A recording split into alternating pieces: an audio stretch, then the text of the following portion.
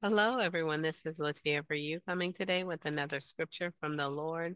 We are in John chapter 5, verse 19, Romans chapter 8, verse 6, and Psalms chapter 23, verse 6. Let's go ahead and pray and we can get started. Thank you, Lord God, for this word. Thank you for another day. Thank you for showing us how to navigate this life in your word.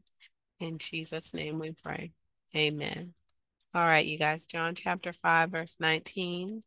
So Jesus said to them, truly, truly, I say to you, the Son of Man can do nothing of his own accord, but only what he sees the Father doing. For whatever the Father does, that the Son does likewise. All right. And so this is Christ speaking about his own actions. He's giving us a roadmap for how we should be towards him and the Father, right? And Christ only did what he saw the Father doing. He didn't do of his own accord. It said, so Jesus said to them, truly, truly. So whenever you see that double wording where it says the same word twice, it is not just saying that this is true, right? But that it is a truth that you should pay attention to and you should take heed to. It's saying, truly, truly, I say to you, the Son can do nothing of his own accord. So he was saying that his own will was the will of the Father. They were one, right? And so if you wanted to see the Father, you had but need to look at the Son, right? Because he didn't do of his own will, of his own accord. He did the will of the Father.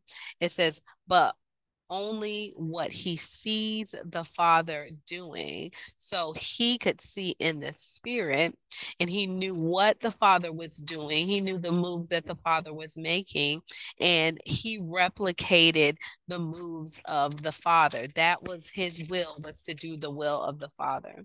It says, for whatever the Father does, that the Son does likewise. And so he was a follower of God, right? He did what he saw his Father doing. His authority was what the Father was doing.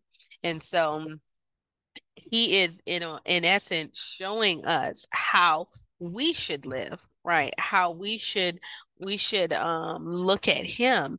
He was showing us how to navigate, how to walk in this life. And so how do we walk in this life? We can study the life of Christ. We can see what he was doing, right? And it shows us how we should operate in this world. All right. And so the second scripture that the Lord gave me was Romans chapter 8, verse 6. For to set the mind on the flesh is death, but to set the mind on the spirit is life and peace. So this scripture is basically saying the same thing. You know, we need to be looking up if we want to figure out how to navigate this world, how to interact with one another, how to love, how to live. We need to take our minds off of our flesh, take our minds off of the things that are around us, but to look up.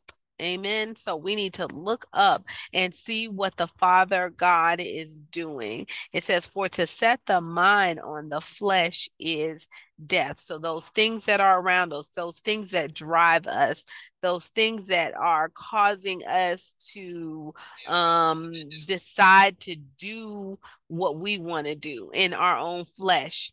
Um, if we keep our mindset on the things that are of God, then we have life and we have peace. That is to keep our mindset on the spirit. And so, as we are navigating through this life, the one thing that we need to do is to keep our eyes on what the Spirit of the Lord is doing. We know that the Spirit searches out the deeper things of God. And so he knows the will of the Father. It is the Spirit of God. To reiterate what we were saying before, the in order to follow the Father, God has given us a method to stay close to Him, and that is through His Spirit. His Spirit helps us to navigate this world and accomplish his will, right? It's specifically for our lives. And so in order to do that, we have to keep our minds set on the Spirit, asking Holy Spirit what to do next, asking Holy Spirit what the next move is. And as we do that, we're going to experience that life and peace that comes from following Holy Spirit. Because remember, if we're following Holy Spirit, we are following the will of the Father. All right, just as Christ was following the will of the Father. All right, and so the third scripture that the Lord gave me was Psalms chapter 23, verse 6. Surely goodness and mercy shall follow me all the days of my life, and I shall dwell in the house of the Lord forever. All right, and so we know that this is the 23rd Psalm, and it's talking about having a shepherd, right? The Lord is my shepherd, I shall not want. He maketh me to lie down in green pastures. He leadeth me beside the still waters. So we know that it's all about the leading. It's all about being guided in the same way that the Holy Spirit is constantly leading us and guiding us into all truth. All right. And so it says, surely goodness and mercy shall follow me all the days of my life. So not only is God leading and guiding us through the Holy Spirit, he's actually acting as our rear guard as well, right? We know that here it is saying goodness and mercy shall follow me all the days of my life. Why? Because I am being led by the shepherd. And so if the shepherd is leading, he's causing us to walk in a certain way and in a certain path. And then not only are we going to be led by the Spirit, we're experiencing this life, we're experiencing this peace, and we are being followed by goodness and mercy, right? It says, surely goodness and mercy. So we are just completely surrounded, right?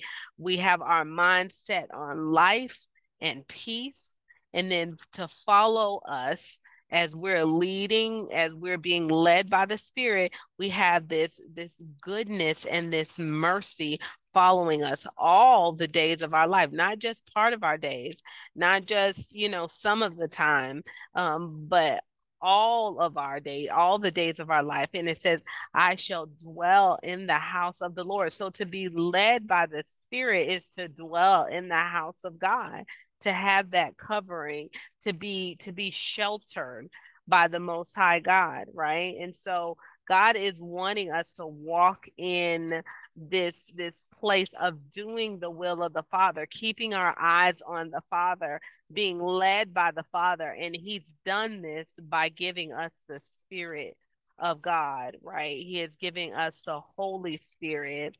It is helping us to keep our mind set in a mind that is of life and of peace, right?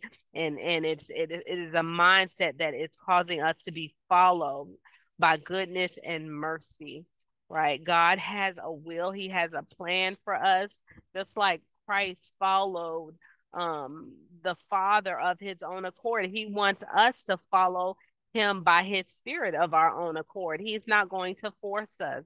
He's not going to be ruthless and make us do these things. These things have beautiful spiritual benefits to them, and they can be understood by the Spirit, but he's not going to make us to do these things. We have to decide to set our mind, right? It says, for to set the mind on the flesh is death, but to set the mind on the Spirit is life and peace. You are choosing this way. You are choosing to follow by the Holy Spirit, and it is going to reap beautiful blessings, not only of life and peace, right? But it's also going to have us walking in a pathway of goodness and mercy following us all the days of our life as we dwell in the house of the Lord forever. That's a beautiful benefit to have. And so don't make God into, we talked about this before, that I had heard in church, that don't get the thing twisted, right? Don't let the enemy twist a blessing around and say that it is a burden, or say that it is something that it's not.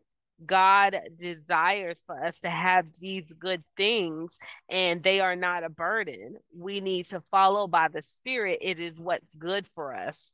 What's a burden is to be outside of the will of God, right? And to not be following after the Father, because that is a way of death, right? For to set the mind on the flesh is death, but to set the mind on the Spirit is life and peace. And so God has a great will for us. We need to see it as a great will and we need to walk it out. Amen. All right, you guys, let's pray. Thank you, Father God, for this word. Thank you for your truth and your holiness and your righteousness, Lord God. Thank you for leading and guiding us into all truth, Holy Spirit. Help us to walk in it. In the mighty name of Jesus, we pray. Amen. All right, you guys, take care and be blessed.